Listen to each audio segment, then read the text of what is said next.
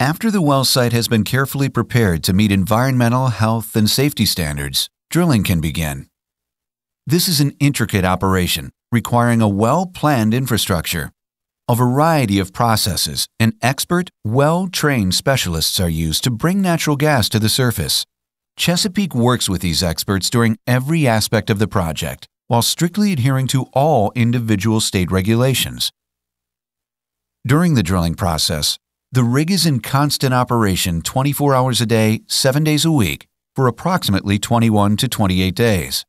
As an added precaution in some areas, a protective mat covers 2/3 of the pad site.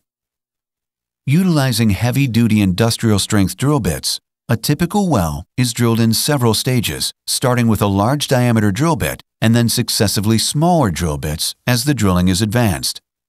After drilling each portion of the well, nested steel protective casing is cemented into place. This will protect groundwater and maintain the integrity of the well.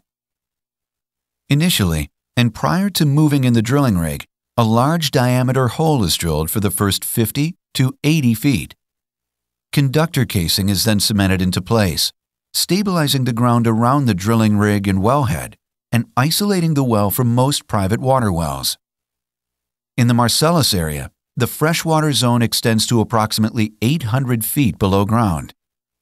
The freshwater zone consists of porous sandstone and rock stratas containing water within the pore space of the rock. Chesapeake utilizes air drilling until the hole is advanced to an average of 100 to 200 feet below the base of the freshwater zone. This provides added protection to the freshwater zone. A series of compressors and boosters generate the air that is used to lift the rock cuttings and fresh water into steel bins. The rock cuttings are then disposed of within state guidelines and permits. The drilling equipment is retracted to the surface and stored for the second stage of drilling. To protect the integrity of the hole and to protect the surrounding deep freshwater zone, a second layer of steel casing, called surface casing, is installed and cemented inside the newly drilled hole and conductor casing.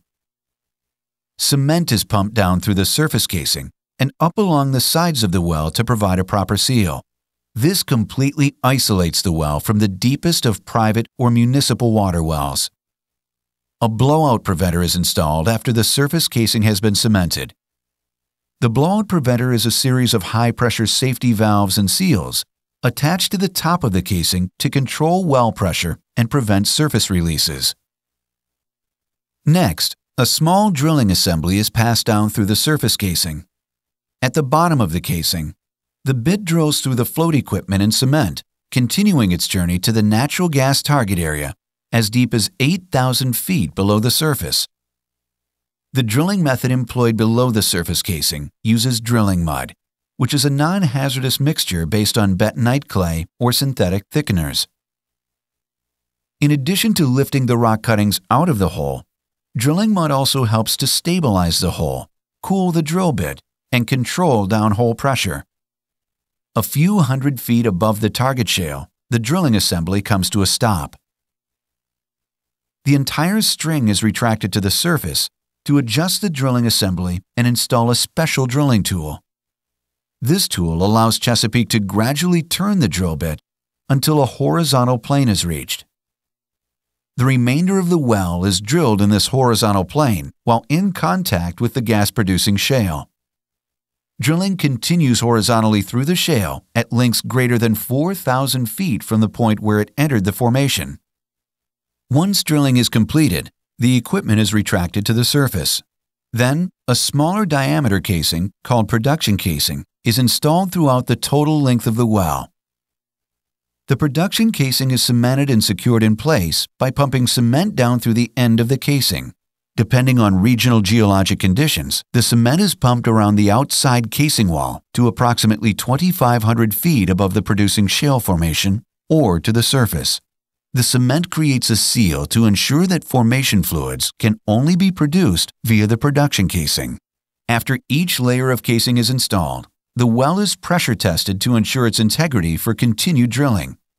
A cross-section of the well below surface reveals several protective layers: cement, conductor casing, cement, surface casing, drilling mud, production casing, and then production tubing, through which the produced gas and water will flow. 7 layers of protection. Horizontal drilling offers many advantages when compared to vertical drilling. Since horizontal wells contact more of the gas-producing shale, fewer wells are needed to optimally develop a gas field. Multiple wells can be drilled from the same pad sites. For example, development of a 1,280-acre tract of land using conventional vertical drilling techniques could require as many as 32 vertical wells, with each having its own pad site.